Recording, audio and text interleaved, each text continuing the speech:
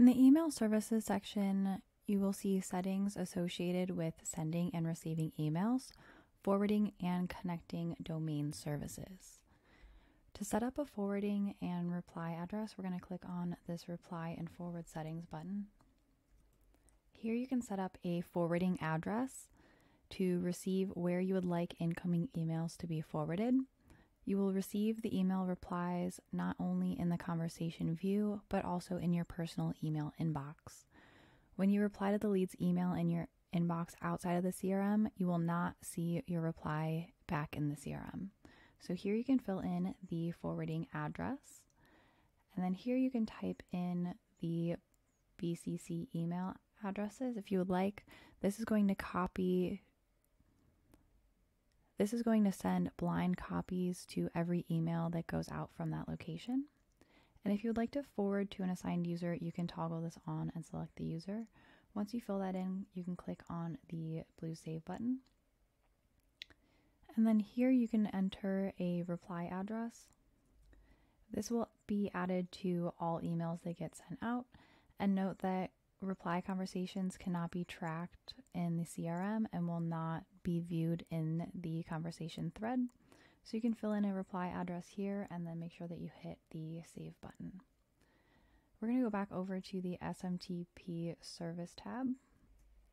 Here you can select the default email service provider in case you have multiple email providers connected to the SMTP like we do have here. So you can select by clicking on the checkboxes here.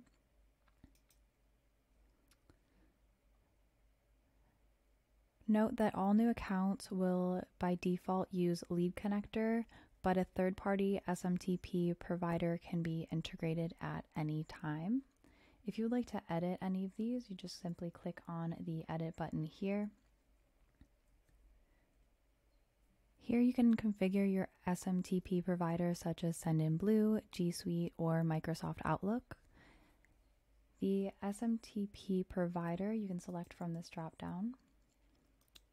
And then the username,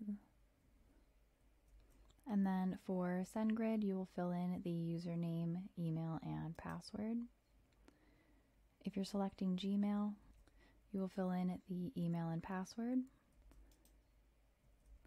Same thing here for Yahoo Mail, you will fill in your email and password. And then with other option, you will fill in the provider name, the SMTP server, the SMTP port number, username, email, and password. If you would like to delete a provider, you can click on the delete button.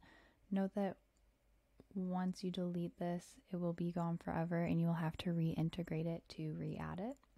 If you would like to add a service, you can click this add service button here.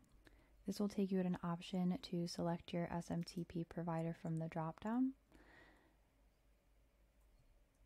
And then once you have your selection chosen and you fill out the details, just make sure to hit the save button here and you will see that listed in your default provider option box.